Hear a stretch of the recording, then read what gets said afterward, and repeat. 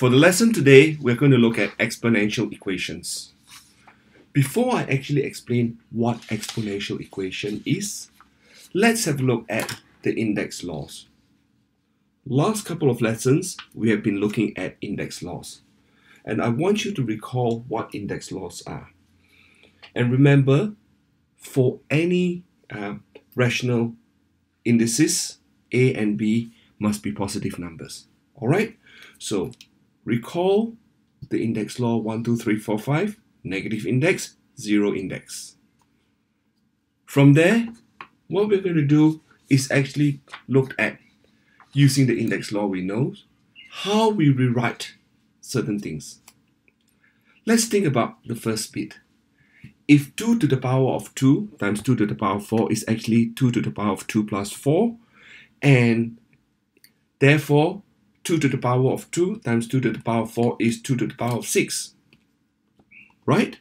So this time, what if we have 2 to the power of x times 2 to the power of 4? What do we do? Alright, can we solve for x? This time, what we do is we write this bit using the index law. We can rewrite 2 to the power of x times 2 to the power of 4 as 2 to the power of x plus 4.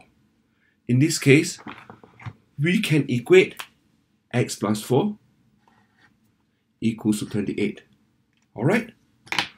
So therefore, when we write x plus 4 equals to 28, x is actually 24. See, rewriting this, x as 24, we have 2 to the power of 24 times 2 to the power of 4 equals to 2 to the power of 28. This time, how about this? How could we solve 2 to the power of x equals to 32? Alright, obviously, what we really need to do is actually write 32 in the form of 2 to the power of something. We know that 2 by 2 by 2 by 2 by 2 is 32. Therefore, 2 to the power of 5 is 32. Rewriting 2 to the x equals to 32 equals to 2 to the power of 5. We can therefore equate this to this. X equals to 5. Now, let's try a few more. I want you to pause the video for about a minute or so. Try to solve both 10 to the power of x equals to 10,000 and 5 to the x equals to 625.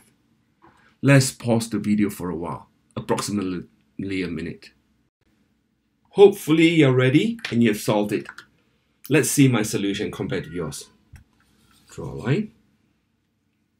This time, if we have 10 to the x equals to 10,000, we know 10,000 is actually 10 times 10 times 10 times 10, or 10 to the power of 4. Therefore, 10 to the x equals to 10 to the power of 4, x equals to 4. Alright? What about the next bit? We have 5 to the x equals to 625. Now, we know that 625 is actually 25 by 25. It is also 5 by 5 by 5 by 5, or 5 to the power of 4. Therefore, x is actually 4. So, in this case, we can conclude that if a to the power of x equals to a to the power of y, then x is actually equals to y. Note, a to the x equals to a to the power of y is actually the exponential equation. This is true for a greater than 0 and a is not equals to 1.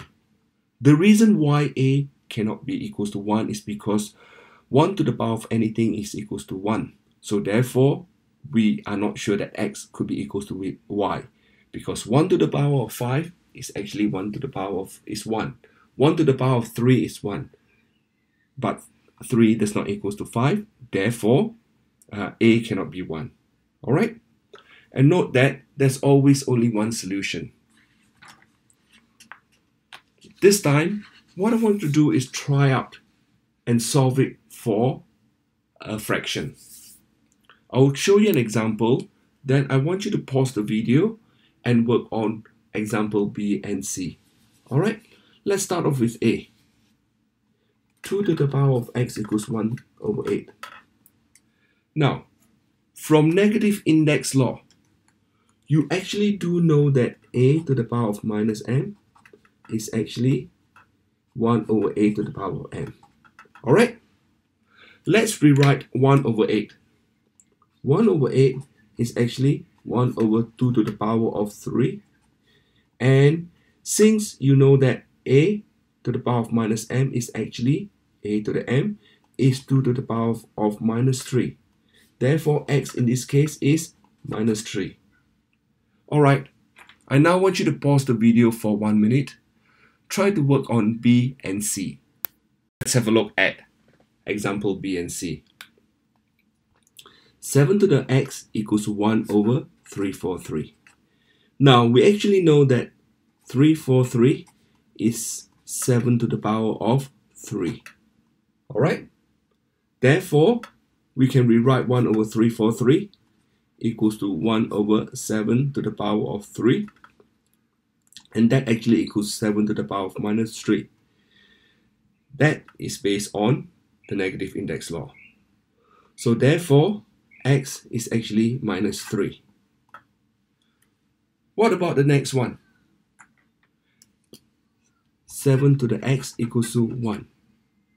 Now, we know that from the zero index law, any number to the power of 0 is actually 1, except when a cannot be equal to 0. Therefore, we know that x in this case is actually 0. Now, let's try it out a few more. Different sort of examples. This time, you've got something like 16 to the power of x equals to 32. How are you actually going to do this? I'm going to show you one example, and then you're going to work out the other two. Alright, let's try this. 16 to the power of x equals to 32. Now, what we can do is to rewrite 16 and 32 in the form of 2 to the power of something. Let's have a look. 16 is actually 2 to the power of 4, right? And 32 is actually 2 to the power of 5. So therefore, rewriting 16 is 2 to the power of 4 to the power of x equals to 2 to the power of 5. Oops, that's x, not 6. So therefore, 4x equals to 5 and x equals to 5 over 4. Now, again, I want you to pause the video for 1 minute and work on B and C. I think that's quite enough time. Let's have a look at B and C. We can rewrite 81 as 3 to the power of 4 and 243 as 3 to the power of 5. Alright, you can see where this is leading to, because we are substituting 3 to the power of 4 as 81 to the power of x equals to 3 to the power of 5. Again, 4x equals to 5 using index law, x therefore equals to 5 over 4. How about this? 256 to the power of x equals to 32. We know that 256 is actually 2 to the power of 8, and 32 is actually 2 to the power of 5. So therefore, what we can do is to rewrite 2 to the power of 8 to the x equals to 32, or actually 2 to the power of 5. Therefore, 8x equals to 5, x equals to 5 over 8. So now, what we have been doing is solving for just x. Alright? This time we are solving for x, but instead of x alone, we actually have an expression with a constant. Let's see how we could solve this. I'm going to show you both examples. 3 to the power of 2x minus 1 equals to, you know that 81 is 3 to the power of 4. Therefore, 2x minus 1 equals to 4, 2x equals to 5, and x therefore equals to 5 over 2.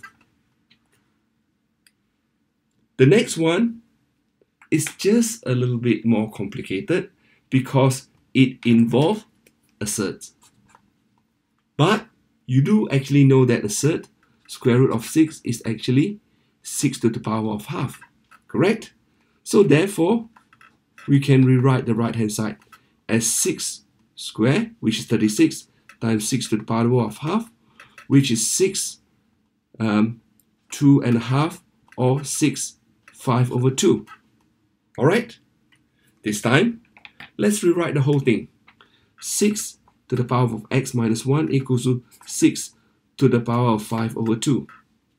So x minus 1 equals to 5 over 2. X equals to 1 plus 5 over 2, which is 7 over 2. That's it. This is how you solve it.